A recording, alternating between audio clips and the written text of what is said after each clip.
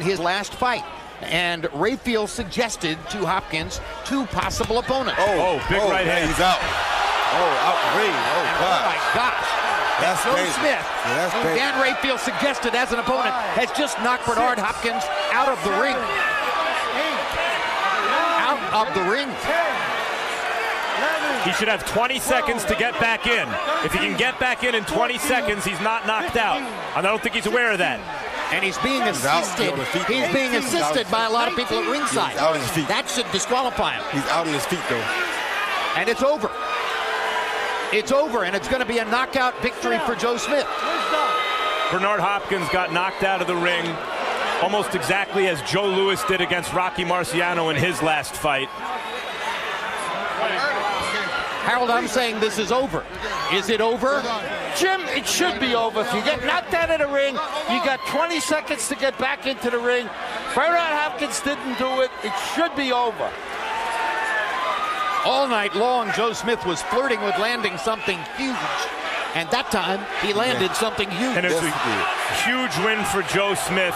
And it's still an extraordinary thing to see Bernard Hopkins push himself to beyond the limits of where anyone else has gone in terms of what he was able to achieve at a late age in his career. But there is an end point. He knew he was getting tired. He knew he was getting tired. Yeah, striving. I know why you're spraying. So you push him out the ring, look at the tape. I don't know. You got to take it off and you see it, put ice on it. And you walk. I feel it tingling when I walk. Let's go back in the ring. I feel it tingling. I can go back in there, but I don't know if I can stand in it. We'll put a stool in there. We'll put a stool in there, and you can sit down, okay? Hold on. Hey, get me the stool. It's frustrating me.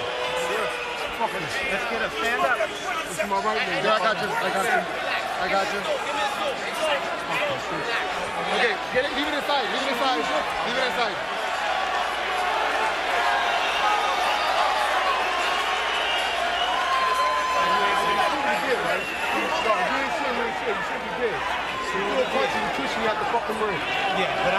The man to whom Hopkins is speaking there is supervising ring physician Dr. Paul Wallace. I can walk, but I can't move with it. I can walk. This is reminiscent of what happened when Hopkins last fought in Los Angeles against Chad Dawson and wound up exiting that fight with an injury. But at that point, he was still in the ring.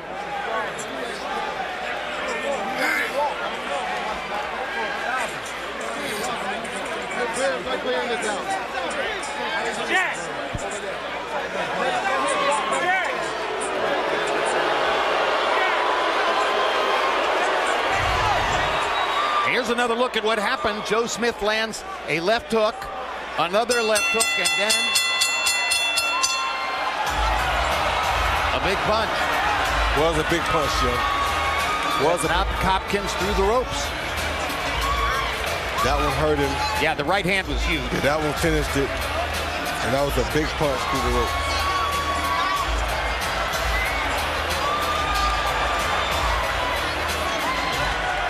He landed on his head. That's what pretty hurt. Remarkable that he's still conscious. Yes, that's what hurt. Better look from this angle. Right hand was huge. Another left hook. Another left hook. Through the ropes onto his head. 15.